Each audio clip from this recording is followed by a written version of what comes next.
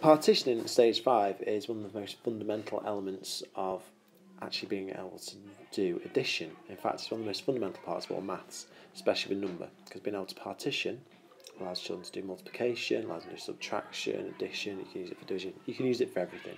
So really, really important. The more confident the children are, the more they'll be able to do it. And obviously it feeds in really nicely into the later stages that we've already looked at, which we'll be looking at later on. So for partitioning, the question on the actual calculation policy is 56 plus 41. Now when you use partition, you have a load of different methods that you can go and actually refer to.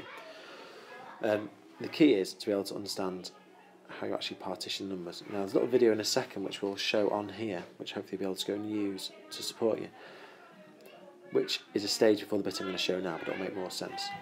If we do 56 and 41, what we need to go and do is make sure we can split partition the 56 into its two parts. So we have 50 and 6.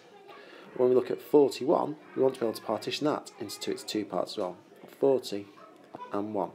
Now the children in class might have cards, they can use physical resources, there's all sorts of different things they can go and use to actually partition numbers and help them understand the different bits. So what they will do is they will look to actually add the parts together. So 50 and 40 becomes 50 plus 40, which gives us 90. 6 plus 1 gives us 7. We add those two parts together, so it becomes 90 plus 7 equals 97, and we put the answer back up here, to be clear. Obviously getting to that stage is going to be is the most important part. So if you just follow this video, that will help you to have a better understanding of how we can partition the numbers using physical resources. So as discussed, when you're looking at 56 added to 41 or any numbers like this, the first thing we want children to do is be able to partition numbers, and we'll be teaching them obviously on the early stages, as you've seen already, to partition numbers using actual physical stuff. Now, one of the best resources we have is the Dean's or the base 10 resources, which allow you to look at 10s and 1s as actual physical blocks. So each one of these rods here is worth 10, and you can actually see them if you want to have a little close-up, little lines there, and each one relates to 110. So the number 56 is shown as 5 10s, which makes 50, and 6 1s. 1, 2, 3, 4, 5, 6. Just checking my own counting there. So you've got 56 plus 41. We do the same with 41. We have 4 10s and a single one. So by partitioning, it allows us to actually just focus on the 10s first and the 1s second. So quite simply, I'm going to move these 1s just over here for a moment or two, and then I bring the 10s over here. So they're all together. So although they've been partitioned into 56 and 40 and 1, I can now just look at the 10s, which basically means I'm going to go 50 plus 40.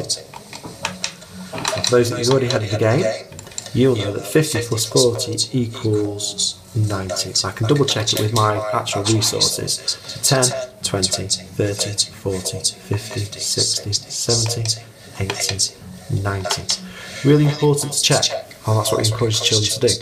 If they think they know the answer, write it down, but then check with the resources and it becomes more confident. So the first part, 50 plus 40, gives us 90. We then go back to the 1s, which we know we have 6, and we actually have a 1. Some children will feel really confident at this point and will say straight away they know the answer, but it's always worthwhile checking, and the more they check, the less they check later on. So we have our 1, 2, 3, 4, 5, 6. We know we've got 6 ones there, so really we didn't need to count those. We have an extra one, we put it on, and that now makes 7. So 90 and 7, add them together, gives us 97. Now, sometimes we'll have questions whereby the children will actually have to go and count across a boundary. So you might have a different question. We use some similar numbers, let's just make that one a little bit different. So we'll have our 40, we might go and have, say, 56 like we did before, but this time we've got 45. Make it look a bit different. And for those that had the game, hopefully you've already started to spot what's going to go on. We use the same process again. We move the digits over here, we use the ones over here. We've got our 5 tens and our 4 tens, so we partition numbers, so we have our 50 plus 40, which we already know gives us 90. And that's another thing to encourage children to do. If they've already done something, they know that 50 plus 40 equals 90, they don't need to go and keep repeating it. Obviously early on, we want them to get used to it, so perhaps repetition's okay early on, but the more confident they become with those facts, the more they should be able to readily use them. So we've got our 5 tens and our 4 tens, which we know makes 90. We feel quite confident about that one. Now, some children will know their number bonds 6 and 5, what it makes. Some children won't, and that's okay. And that's what the partitioning is all about. So we have our 6 firstly, and we have our 5 over here. But what we always want to go and do is when we are adding numbers together, we want to try and work towards our multiples of 10, and that always helps. So if I get to my little cubes here, I know I've got 1, 2, 3, 4, 5, 6. Really, I should have started at 6 and counted on. 7, 8, 9, 10, 11.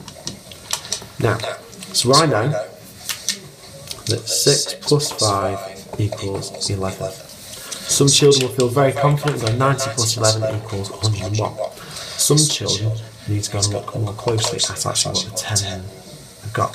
So if you have 10 cubes, you replace the 10 individual cubes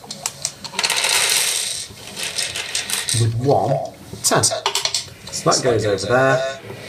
I've now got 10 tens, which we can also replace a little bit further against a single block of 100. Take those ones away. I've got 100 and a single 1 there. So then I go back and I can go 90 plus 10 gives me 100, and then 100 plus 1 equals 101. Alternatively, if the children feel confident, it could just quite simply be 90 plus 11 will give us the answer 101. Same answer. And then go back up here and make sure the answer is nice and clear and explicit.